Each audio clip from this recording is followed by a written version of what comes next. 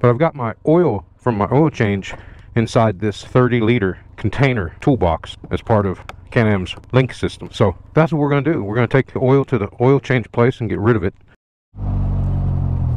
Since any time is a good time for a ride on the Ryker, even if it's to the farthest Walmart for bananas, milk, or apples, it's also a good time to take your oil to the oil change facility to dispose of it. If there's a particular video you'd like to see on the Ryker, let me know in the comments below, and don't forget to like and subscribe. Hey sir, can I drop off some oil from an oil change here? How many gallons? Oh, it's just 3.5 quarts maybe. You're going to have to fill out a form, and yes. Fill out a form? I'd rather dump it in the creek, man. Creek, man. You gotta fill out a form, really? Yeah. Where's the form?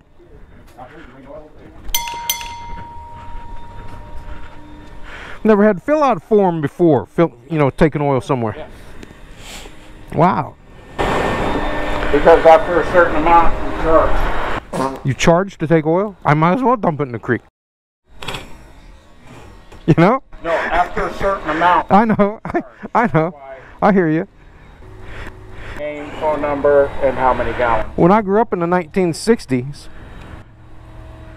that's what my dad did. Just disposed on the property. Took it out to the end of the road. Used to do that in the 70s. Yeah.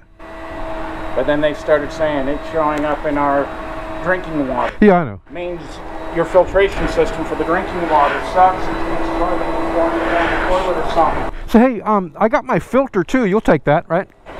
Filter will go into the... Where's it at?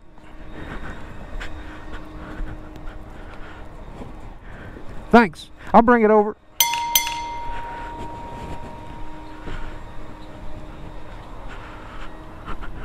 There is my fancy Can-Am Ryker Sport. How does that Van Halen song go? Everybody wants one. You want one too. Everybody needs one. How about you? Okay, so there's my Earl. And there's my trashy stuff.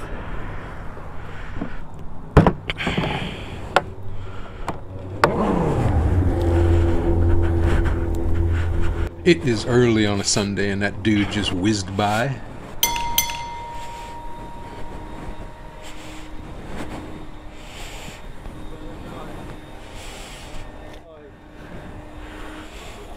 Now we're going to dispose of a filter. I put the filter from the Ryker in this little box with a bunch of paper towels and some shredded paper to soak up the oil so it didn't get all over the place.